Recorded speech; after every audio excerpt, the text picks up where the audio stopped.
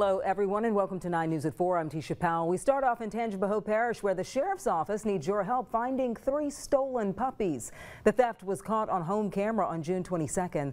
The footage shows 2 women taking the dogs off their leashes in the backyard of a home in the Loranger area.